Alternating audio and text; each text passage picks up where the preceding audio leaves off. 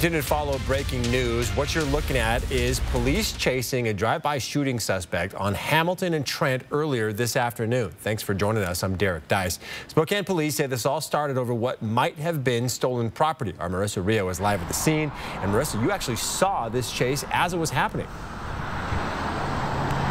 That's right, Derek. I was at the intersection of Hamilton and Trent when the police chase was turning on to Hamilton.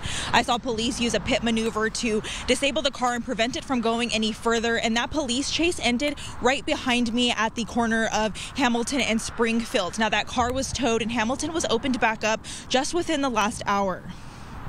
The Spokane Police Department says a man called police just after 1 p.m. saying he confronted a group of people on Market Street about stolen property.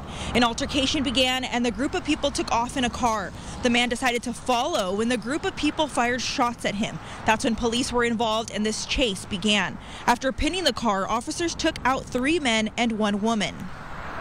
During the course of removing the subjects from the car, it was determined that a female passenger had a serious head wound, possibly shot. We have not determined that yet as to where it happened. And she was tended to by law enforcement for medical care until medics arrived, and she was taken to the hospital, and she has life-threatening injuries.